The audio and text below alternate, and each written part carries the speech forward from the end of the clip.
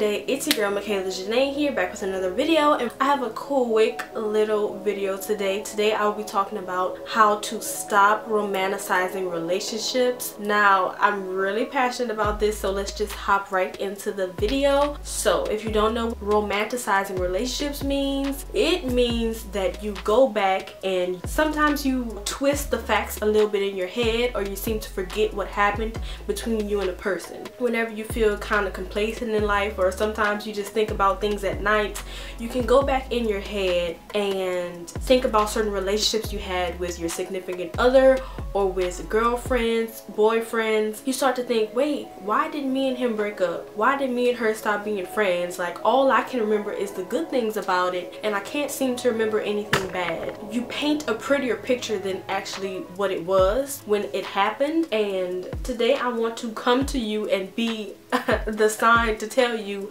to stop doing that. A lot of the times all we're doing is hurting ourselves, and it causes us to backpedal.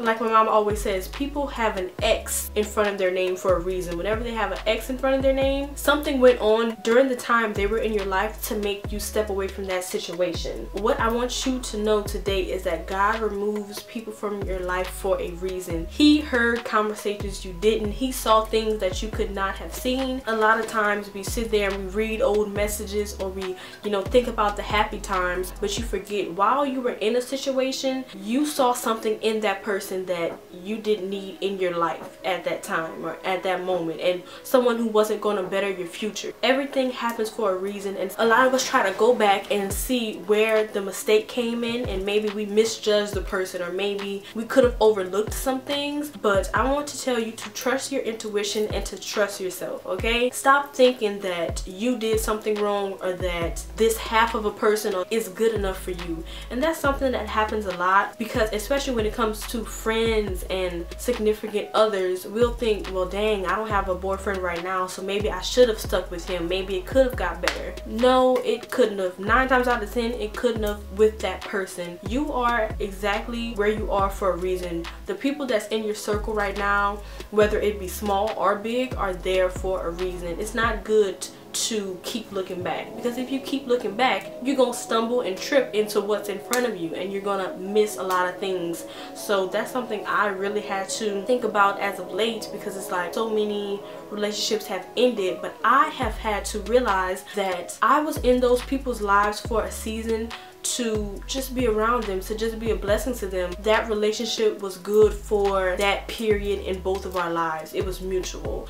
Like, it needed to happen to bring me to where I am now. But right now I only have like 2 or 3 friends, and you would think like maybe I could have had more, or I should have had more if this happened, or if this situation wouldn't have happened. Constantly dwelling on and thinking about the past is not going to give you increase for where you are right now. And I want you guys to notice how peaceful your life has been since certain people have exited.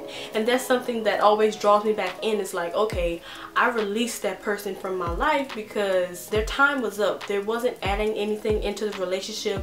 It wasn't healthy. It had to go, and now I'm more at peace. Sometimes people can get loneliness and peace kind of confused, and I don't want you guys to think that loneliness isn't real, because of course loneliness is a real emotion, and all emotions are valid. What I realized when it comes to whenever you're thinking about the old relationships and romanticizing them and making them look better than they actually were, I want you to talk to God about it. And then if you really are questioning it, ask him. Be like, Lord, in this relationship, what went wrong? Did I do something wrong? What happened here? See what he has to say about it. And that's the great thing about having a relationship with God, and in those moments you're never really alone, first of all, so you don't have to backpedal and go back to things that were easy. And that's what a lot of us do when it comes to old relationships, old friendships. Those things were easy, but as we grow and mature, things and life tend to get a little more hectic. It tends to get a little bit more harder. That's when you ask God for strength, and you mature and you grow. I do not want any of my people